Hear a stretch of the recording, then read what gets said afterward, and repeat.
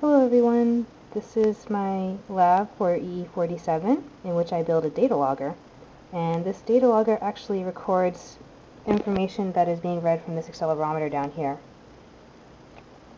So as you can see, the instructions tell me to press a button. So I'm going to go ahead and press this left button right here, which is actually the recording button, which I put a red LED to signal that it's recording.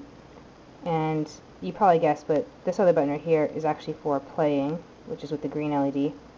As for this yellow LED, I put in another function which, if you press either of the buttons twice in a row, it will pause either the recording or the replay.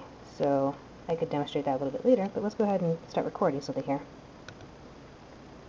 So as you can see, we are reading some values. It's a little jumpy because the values being read are kind of like, I guess, having a hard time being divided between either, I guess you can see X's case right here, 365 and 364, etc. So we have three values here, X, Y, and Z, which corresponds to the different axes that are being read again from this accelerometer right here. So I'm going to go ahead and show you how tilting it upward will affect the X value right here. So it should go from 360 to about 500. So let's go ahead and do this. There you go. I'm going to go ahead and put it back down. So back to 360. And you could do this with all the other like Y and Z too, depending on how I end up switching this. So you see Z right there gets a little bit changed. But yeah. So there you go. So why don't we go ahead and try the pause function here. So I pressed it and you saw it paused. So it tells me again to press a button.